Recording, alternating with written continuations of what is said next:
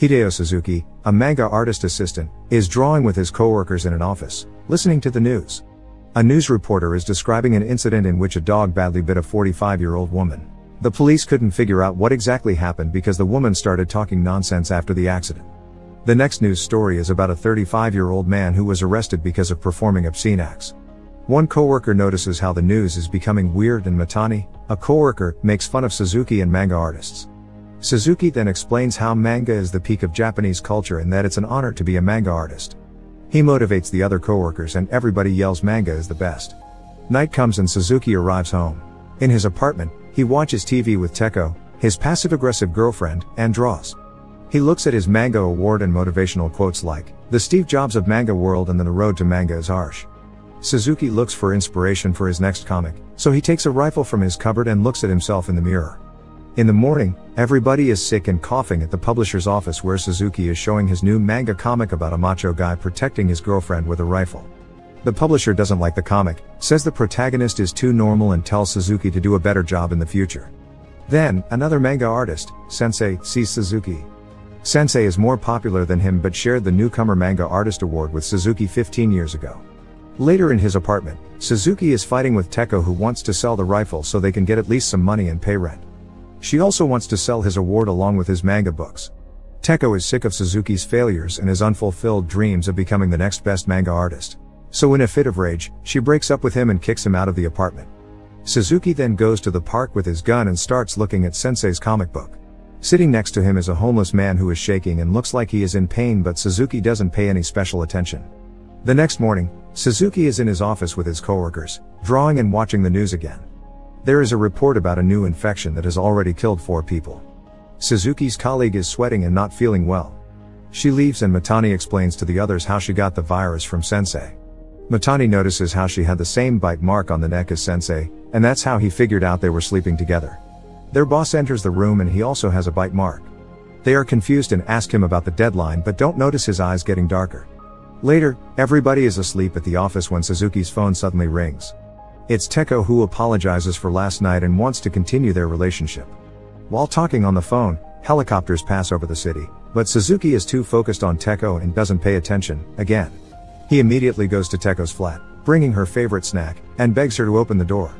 Nobody answers so he tries calling her on the phone. Suzuki peeks through the letter slot and sees Teko lying on the bed. Suddenly she gets up, making weird movements, and drops on the floor. Next thing we know, she's having a seizure while her body morphs unnaturally, like a demon during an exorcism.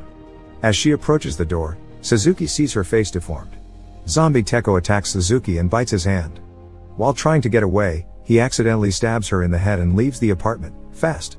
As he's crossing the bridge, he notices a woman with a bleeding hand and then dozens of airplanes flying through the city. When he returns to the office, Suzuki sees Matani standing next to the TV with his back turned. Suzuki thinks he's a zombie too but then sees him holding a bloody baseball bat so he quietly enters the office where the rest of his coworkers are dead zombies and Matani is the only survivor. He tells Suzuki that the only way to kill zombies is to destroy their brains and that those who get bit, get infected. But turns out, Matani is bitten too and when he starts turning into a zombie, he kills himself, screaming that the era of underpaid workers has arrived since all their bosses are now dead zombies. Another infected coworker arrives and Suzuki quickly leaves the office. In the streets, half the people aren't even aware of what's going on. Some are walking casually down the street while others are running. Within a few minutes, people start realizing that demonic-looking zombies are among them.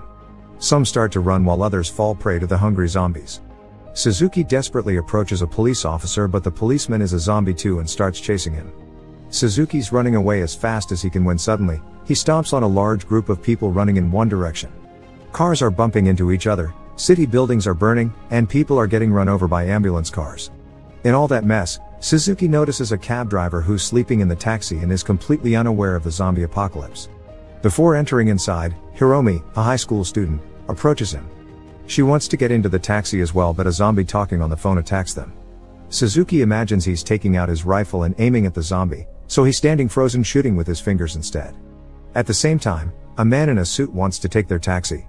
They start to bang on the car windows and luckily manage to get into the taxi as well, instructing the driver to drive toward the countryside.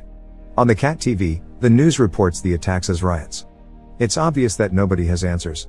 So they switch to Tokyo TV and see an anime cartoon being broadcast. Suzuki thinks Tokyo is safe because they are showing anime, but soon the channel ends the cartoon and starts reporting the attacks. As they are watching, the guy in the business suit is talking on the phone, instructing someone to shoot everyone, even the Prime Minister if necessary. When he hangs up, he starts complaining about the poor and suddenly reveals a bite on his arm. His blood vessels quickly turn black. He's turning into a zombie while saying, "Hey poor people, give me a tissue." The taxi driver isn't aware that the businessman is turning into a zombie, so he gives him a tissue. The new zombie then bites him and then complains about poor people's meat quality. The driver opens the car door and Suzuki manages to push out the zombie. Everybody takes a sigh of relief when the taxi driver's veins start turning black too. He starts telling them how he was an excellent taxi driver for 30 years with no car accidents. Then, gets angry about it and starts driving like a madman. Hiromi goes to the back seat and it's lucky she does because the taxi driver soon starts attacking them. Suzuki and Hiromi put on their seatbelts because the car is going at a high speed. Soon, they crash into another car and start tumbling. When Suzuki wakes up, the car is turned over but Hiromi is alive. When they leave the car, they see how the entire road is blocked because of a massive car collision. All the cars are empty and there's nobody on the road, so Suzuki and Hiromi sit on the sidewalk and start browsing the internet to find out what's going on. They read how the virus's name is ZQN and how it corrupts the personalities and bodies of the infected, causing body disparities. They read a theory that the virus will die if you climb Mount Fuji when the phone's battery dies. Night comes and they find an abandoned house to sleep in. While they are eating the melon bread Suzuki bought for Teko, they start talking about Suzuki's riffle. He tells Hiromi he didn't use it because taking out a riffle in public is against the law. He sees it more as a protection charm. Hiromi then says she also has a protection charm, her earphones. They start listening to music and she opens up, telling Suzuki she feels safe with him. When they wake up the next morning, Suzuki stares at her while she's sleeping. He likes her even though she's underage. But he notices a bite mark on her neck and takes out his rifle to protect himself. Hiromi then explains how she was bitten by her neighbor's baby 2 days ago and that ZQN can spread through breast milk, so she's probably infected. Hiromi doesn't mind Suzuki killing her cause she's got nothing left in this world anyway, but Suzuki refuses and tells her he was bitten too. He takes the rifle and swears to protect her until they reach Mount Fuji, hoping to kill the virus. They start their scary adventure and pass through a forest when Hiromi starts feeling unwell. She asks Suzuki to leave her cause she doesn't want to eat him. As a farewell gift, she gives him the earphones for good luck and begs him to leave as she starts turning. Suzuki starts running through the forest and approaches a man he notices from afar. But, the man is just another zombie. The zombie attacks Suzuki and is close to devouring his face when Hiromi arrives out of nowhere, kills the zombie, and saves Suzuki. With a half-demonic, half-human face, she starts taking out the zombie's body parts but doesn't hurt Suzuki. Instead, she helps him get up. Next thing we know, Suzuki and Hiromi are sitting near a trailer park, and Suzuki's searching for canned food. Half-zombie Hiromi is not speaking and it's obvious how she has certain zombie instincts. Still, she isn't a threat to Suzuki, so they continue their journey to Mount Fuji together. A few days pass and Suzuki, now with a fully grown beard, is carrying Hiromi on his back when he finds a shopping cart on the forest road. Even though he doesn't find food, he puts Hiromi in the cart and starts walking toward Fuji Outlet Park.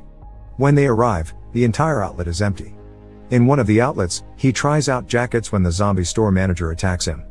Hiromi is sleeping so she can't save him, but another woman wearing a mask, Sugumi Ada, kills the zombie with an axe. She starts looking at weird sleeping Hiromi when other masked people arrive and start asking questions about the two new people. Soon, other zombies appear, so everybody starts running toward a safe spot. All the uninfected people built a safe zone on the outlet's rooftop. Suzuki is invited to join and he takes Hiromi there as well, without telling anyone that she's half zombie. The safe zone is well supplied, so they have everything, from food and tents to books and Rolex watches. Sugumi is interested in Suzuki's riffle, but he tells her he's only a manga artist. She asks whether Quiet Hiromi is his sister and he explains that they met while running from zombies. Sugumi starts liking the manga artist cause she thinks he's a good person. She also tells him how the infected with ZQN are living in the past. In the morning, Hiromi is observing Suzuki and he's wondering whether she understands him.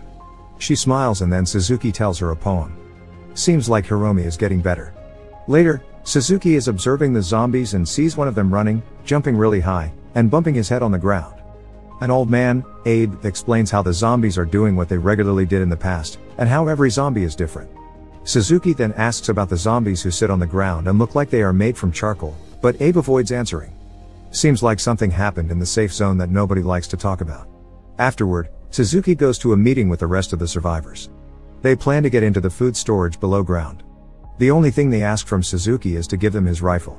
He refuses since it's against the law, but the leader, Ura, says that there are no laws in the safe zone. Then Ura threatens to kill the Hiromi if he doesn't get the rifle. Meanwhile, a few of the survivors are trying to take Hiromi and Sugumi is trying to stop them.